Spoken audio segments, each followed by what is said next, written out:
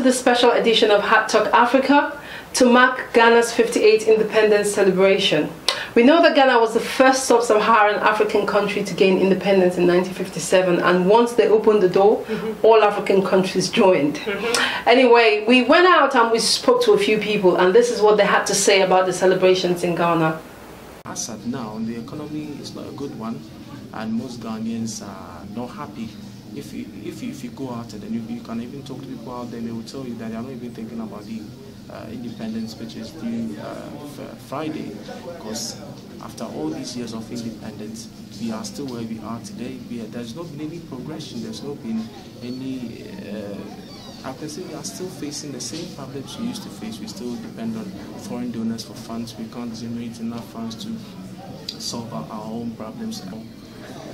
I wonder how this Independence Day will be like, because a lot of people are not actually thinking about the system. I can say there's a lot of disappointment in the air, because our leaders are still failing us as a country to deliver the promises, to live on the promises they promised the Ghanaians during the election. So I can say it's a mixed feeling. Others are disappointed, others are hurt, others have a bad feeling about it.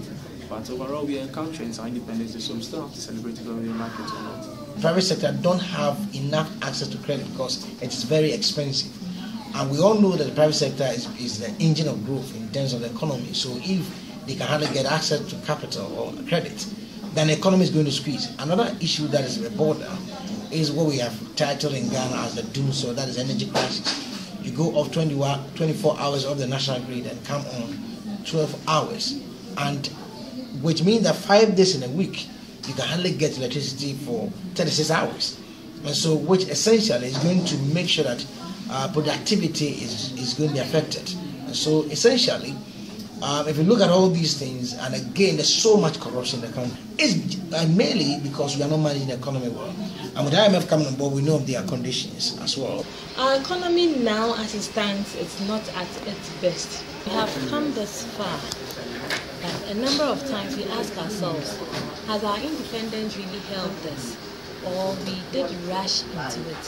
One could say we rushed into it by allowing the whites to leave us early without developing us.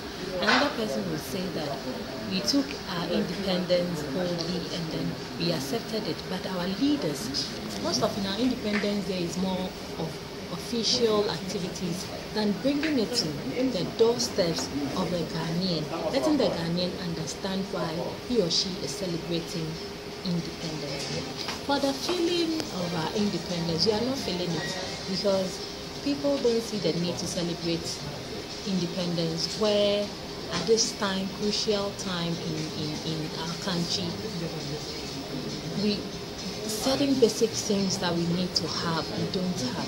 So then, what is the need to celebrate independence when you don't have basic things like water, you don't have basic things like energy, like electricity?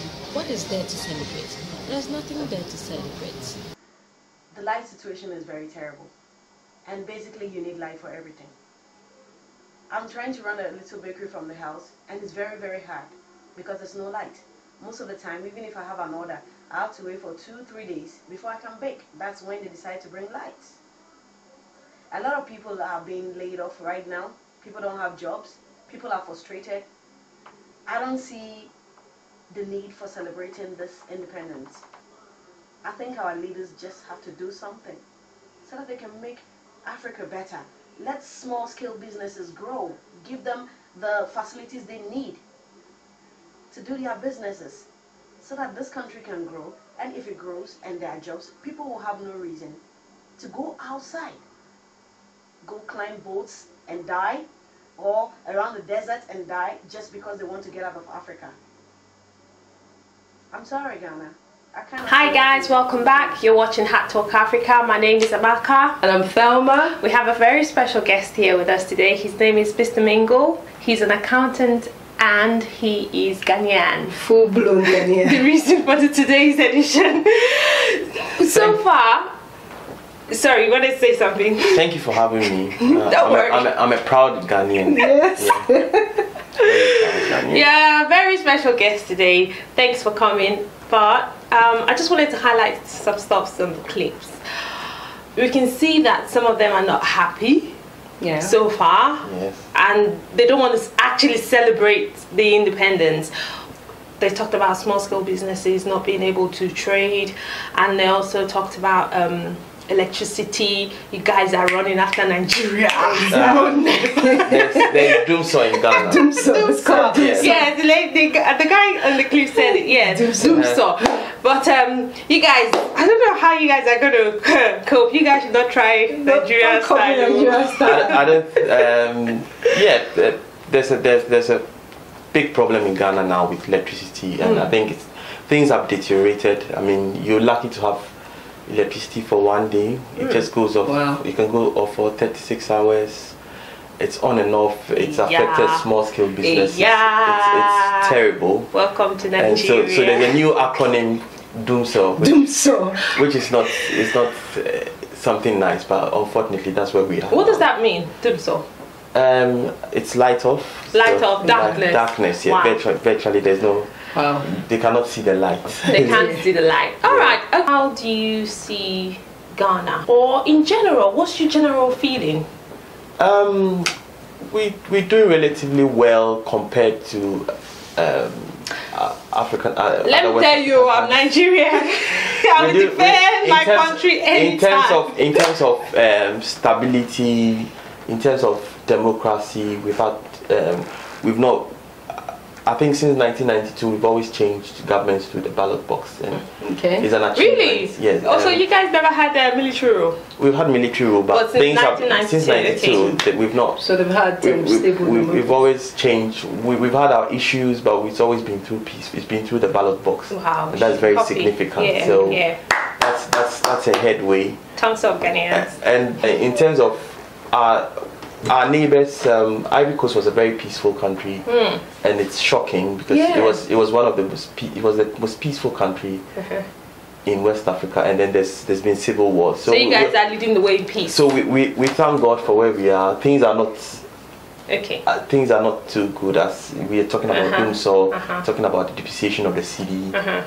We're talking about corruption, which is endemic in Africa. That's in every way. It's not in Europe, in America, in Asia, it's there. It's there, but there are different levels. So there are different levels of corruption. Where do you rank topic for another day? Corruption is a topic on its own. I don't have the index, but I know it's a problem in Africa, and that's because we are blessed with resources, and we just have to have a package where we package ourselves properly. There's so much corruption, things can't go on. First of all, we're going to talk about two things: the currency and the small-scale business. Thelma, you're going to say something about the business. Consider, the clips that we saw. We saw that there was a lot of complaints about the small-scale businesses, and this is because a lot of them don't have access to credit facilities, and so they're not able to run their businesses. And even the Dumso issue is affecting a lot of them. There's a lady who was trying to run a bakery from her home, and she's not able to bake for 2 days. The orders will just be there, and so they're really, really, really suffering. The small scale business, and we know that the private sector is the backbone of the economy, but once this is not happening, there's bound to be problems. Yes. Virtually every small scale industry is affected by Dumso, as it's properly as it's called, because recently there were cold stores, people selling drinks. If you're running a business, you need your phone to be charged. Wow. Now there are people are charging their phones. People are making money by charging phones. Wow! This is Nigeria. This is Nigeria. Using car batteries to charge phones, and it's affected. The electricity is affected. Everything. Of course, nothing functions without power. Yes. So it's very, very bad. Yeah. The other thing is that people also raise the concern about Ghana having to go to IMF for a bailout kind of thing. And so there's a bit of tension. People are tensed about it, and they're worried about the implications of IMF coming in, because there will be some stringent rules which will squeeze people, and apparently tax will be inflated. And so people are concerned. And what as an accountant, what do you think about the? I also think there are issues with keeping to whether the monies given would even be used judiciously. Exactly. And that is the main questions people are asking, because we had a case recently where when we receive donor money, the donors are concerned about how the money is going to be spent, because a recent case is about a loan from Exim Bank where we spent money $1.8 billion on 38 luxurious cars. I do not know. What project was that for you? It's for an electrification project, and really? I do not know how a Lexus or a Chrysler is going to help in electrification. You would think they would need 4x4 vehicles to go to the villages where the electrification projects are being worked on, and you would see people, a minister and people living in Accra buying luxurious state-of-the-art Chryslers and Lexus, and you wonder how is the donor money, and I think that's the fear of the people giving out the money, and so sometimes they have to. But they benefit from it, though. I'm sorry to say, because they do have charged interest rates. Benefit from. Yeah, they do benefit from it, but it's true. But we have to make sure that it's being used. The purpose for which is being collected. It's being judiciously used to execute whatever we want to achieve. Yes. Because the problem is we take the money and we deliver shoddy work. We give out contracts to our cronies, and it's not, at the end of the day we have to pay that money back. Yes. So let us try and use the money judiciously. Yes. Okay. Yeah. In terms of small scale businesses, we also see foreign investors coming into Ghana. Talked about Tolo Oil, and it's been in the news as well. We get foreign investors coming into Ghana to invest. Yeah. So is that what is attracting them? Obviously, you're saying that the interest rate is high, that small scale businesses are not benefiting from it, but we can see foreigners attracted to that. What's going on? You guys trade in two currencies. We trade with a CD, but people are still quoting prices in dollars. I think it's the stability. Because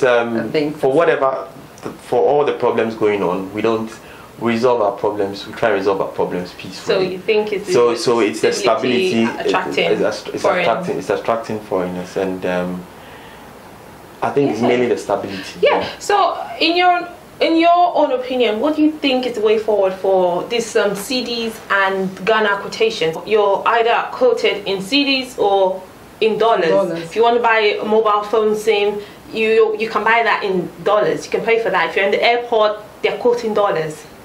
Why? There's been a directive from the government where it's a directive, but as to whether it's being followed, it's another question. Because we have to stick to the CD, but officially that's the line they're towing. But in practice, it's not working. You quote something for 2,000 Ghana cedis, and tomorrow the value is gone. It's gone. So people will tell you officially this is the amount, and then they have to put.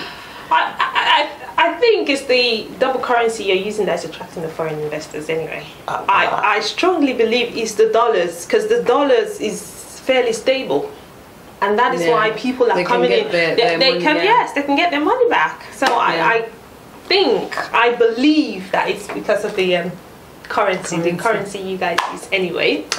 So far so good. Our Ghanaian friends, it's happy independence. In spite of all the crisis around Ghana, you see Boko Haram and Ebola and all that, you guys have managed to keep that out of your country.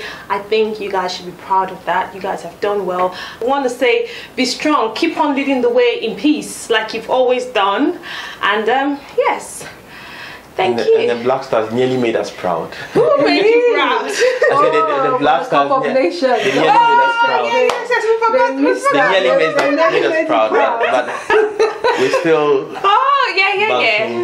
Yes. I won't forget that. You guys got to the finals as well. You're still banking. Heartbreaking, but.